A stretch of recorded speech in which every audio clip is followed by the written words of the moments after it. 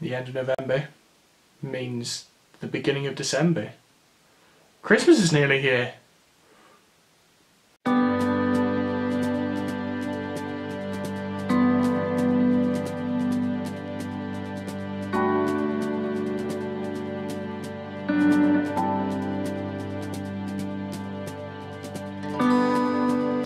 So after a house party, I had been and gone. It was kind of back into normal life. That Tuesday we had our CU World Missions Night, which is where a number of organisations who run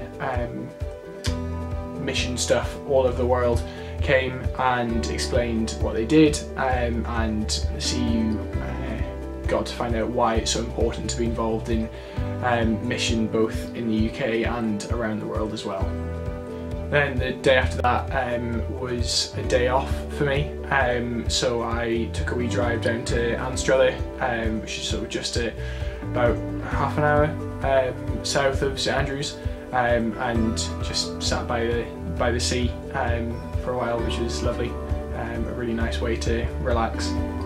Then at the end of that week we had a relays training day, which looked at apologetics, which is how to tackle some of the questions that we regularly get asked as Christians, some people's big objections to Christianity. So we took a day to try and work out how we can apply different parts of culture and life to how to answer those questions well. The following day I was lucky enough to go to the Scotland-New Zealand match, which was just unreal. Great performance by Scotland, just a wonderful atmosphere. They had the light show before kick-off as well, which was spectacular. So yeah, great day, and caught up with loads of friends in Edinburgh as well, which was really nice.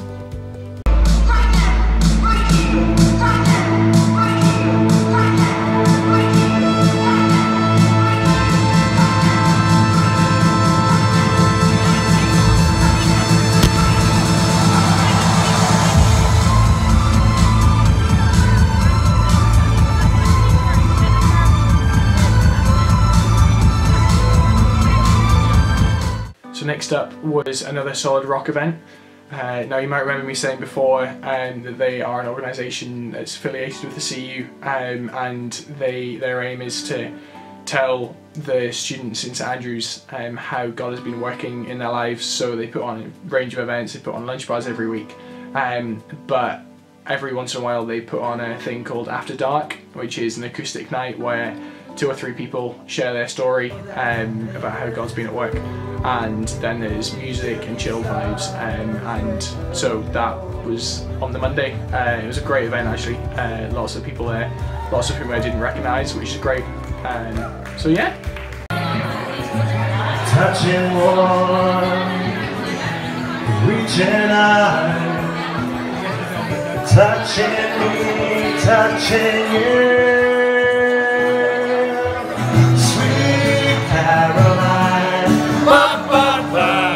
Good times never seem so good. So good, so good, so good. I've been inclined to believe they never would. And then it was Thanksgiving time, so the home group that I'm going to church has lots of Americans in, so we had a lovely Thanksgiving dinner, so we all brought something different. There was a lot of food. I was very, very, very, very full at the end, but it was such a nice evening of just sharing time together and being thankful for what we have. And then last weekend I was at a conference called Words for Life, which is designed to help train people who are in CU or recent graduates on how to give evangelistic talks, how to give talks that are biblical, and how to reach people with those. So we all had to prepare a 10-minute talk on a passage that we were given, and then we sort of gave it to the group, and then we got feedback on it, and it was just a really good weekend of like building each other up, encouraging each other, and also sort of working out how we could improve our skills at giving evangelistic talks at events. So yeah, it was a really nice weekend up in Arbroath. And then on Monday, I got to experience St Andrew's a cappella for the first time. They had a Christmas concert with I think 7 or 8 different a cappella groups performing, and it was a great night, lots of talent, and yeah, great fun.